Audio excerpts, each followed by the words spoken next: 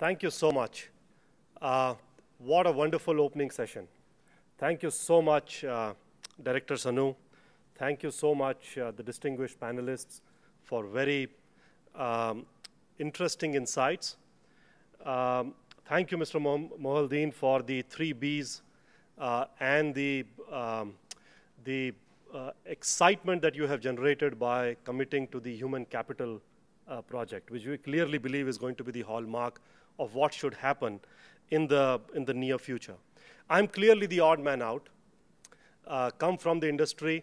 I belong to a company that for the last 3 decades has been an enabler and an intermediary in enabling technology and creating platforms and solutions as the world of telecom, as all of you know better than I do, has really evolved. I'm also the odd man out because I'm using the age-old technology called PowerPoint because I want to see if it works. Or rather, it still works as we talk the new technologies. I don't know which way I'm supposed to point.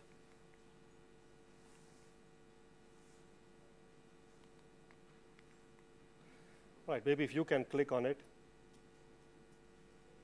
So maybe you can click on all these.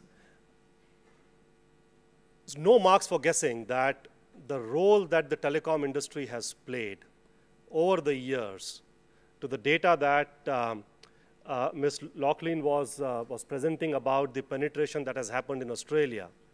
I'm not sure if Mr. Sharma from India is here, but he would attest to the revolution that is taking place under his leadership in India is all around what people and humanity has been able to do, thanks to the role that the telecom industry has played. If you can go to the next slide. In essence, the words that you just heard from the distinguished panelists were essentially alluding to one simple statement, that the world that we now live in, the world that we now play in, and the world that we now work in has been exponentially, dramatically transformed. However, we have probably just seen the tip of the iceberg. The world is likely to dramatically change yet again, thanks not just to the 3 very important technologies that are the matter of discussion next couple of days, but also because the consumers and the customers of tomorrow, some of them who are not even born yet, are going to continuously be hungry and thirsty for platforms and technologies and solutions and services that have hitherto never ever been seen in the past.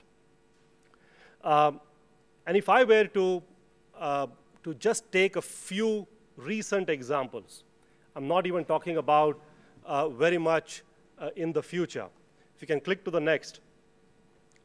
Maybe you can click to the next, please. 3 big driving forces that are going to impact the telecom industry and hence industry and mankind is one, and I think you alluded to, Ms. Loughlin, about the investments that will happen in the next generation of networks. Networks that are going to be intrinsically more smarter, intelligent, cognitive, faster and more powerful, because they will have to connect devices that have never ever been manufactured in the past. And because the manner in which data and the type of data that is going to be consumed on smartphones or smart devices, and some devices that have still to be invented, is going to be, if these 3 driving forces have to be taken care of, it is going to be an understatement of the century that the telecom industry is going to be right at the core to witness, to participate, to enable, and to facilitate this transformation as you go forward. If you can go to the next.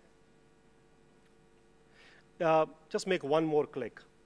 Tonight is my most awaited Portugal football match in which my Ronaldo would be playing, and I will have to miss it because of my office timings, which are 9 p.m. to 5 a.m. This makes me really sad, and I really she likes football. She love works very Ronaldo, hard and because I'm she going to works miss at him Tech play. Mahindra. We don't give enough free time. She loves to follow football. She loves to follow a certain superstar. And she usually gets to watch this only after the event is over, much, much later after the event is over because she's working. The fact is that today, data and data synthesization is possible. The fact is that IoT enables a message to reach anywhere, anytime, on demand. And the fact is that we now know enough about this young lady called Swati. So if you can go to the next click.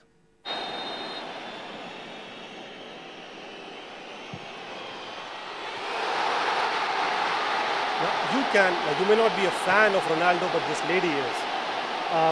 What essentially can happen and is happening today is this video clip, which is no more than any other data packet that a consumer can enjoy. However, beyond the usual data traffic, a service provider is not essentially, there may be some exceptions in some part of the world, more often than not, is not able to monetize something that can happen now, which is by hyper-personalizing, trying to understand who this young lady really is. What exactly are her likes and dislikes? What exactly is the service that she demands?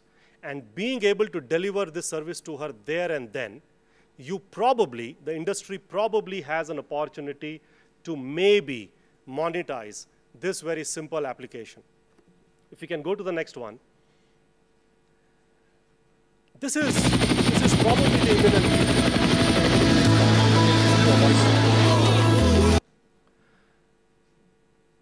What you see is a picture from Indonesia for a local championships around esports, an industry that amazingly feeds off an industry called video games.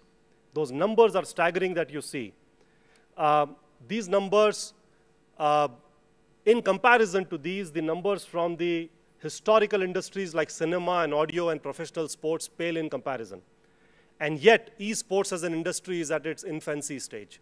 Now, just imagine the power that the telecom industry can deliver to this industry and participate in an industry like this. And this is just one of the many examples, because the underlying premise of some of these industries is connectivity. If you can go to the next slide. And similarly, you really can take opportunities and advantages of the complications that will be delivered in a simplistic fashion, because connectivity, AI, and IoT are all going to be harnessed together. If you can go to the next slide, which really points to a very simple question that I have. The world that I come from, we have thousands, hundreds of thousands of gods and goddesses. And the word God, in many ways, define and conforms to things like the supreme, the powerful, the one who can solve any problem. But at the same time, sometimes who does not deliver what, when somebody wants it. To many, it sounds like the telecom industry over the years has played the role of God. But then somebody reminded me that the people who really enable the telecom industry are indeed the regulators. So I may like to believe that I am amidst right now the gods and goddesses of the industry. And I hope that all of you will combine and make the policies very agile to make all the possibilities that you saw in some of those videos indeed happen in time to come. And most importantly, deliver them in a fashion where the world, the humanity, and the industries feel extremely secure. Thank you so much for this opportunity.